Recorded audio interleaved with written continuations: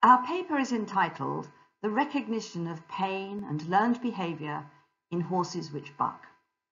I am Sue Dyson and I work as an independent consultant. My co-author is Thomson, formerly an intern at the Animal Health Trust and currently an ambulatory clinician at the University of Edinburgh. This was a commissioned review article.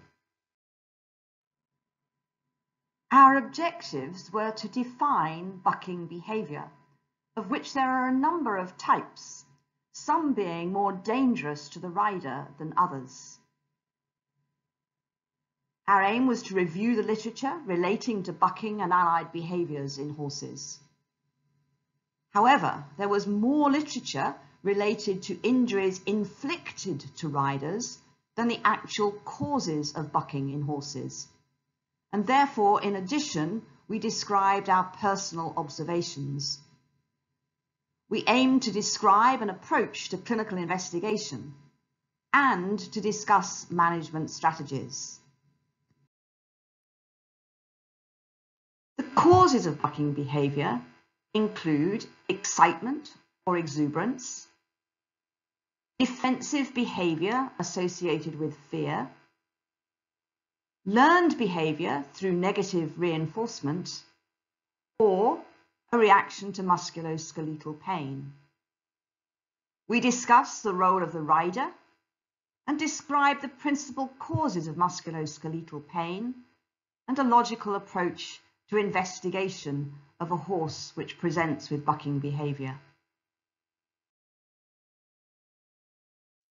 In some horses, identification of a primary source of pain allows targeted treatment and resolution of the pain, and then careful retraining is crucial.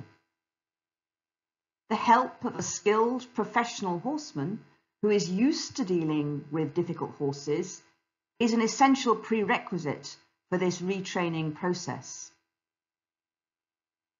An understanding of learning behaviour is also required for successful rehabilitation, which needs to be a slow and progressive process. Ultimately, it is the safety of the rider which is of paramount importance. Our paper does not provide all the answers, but we hope that veterinarians will be encouraged to themselves learn more about learning theory in order to better help their clients. We also recognise that there are some horses in which the behaviour cannot be reliably improved and which ultimately we have to recommend should either be retired or humanely destroyed in order to safeguard rider safety. We have no declarations.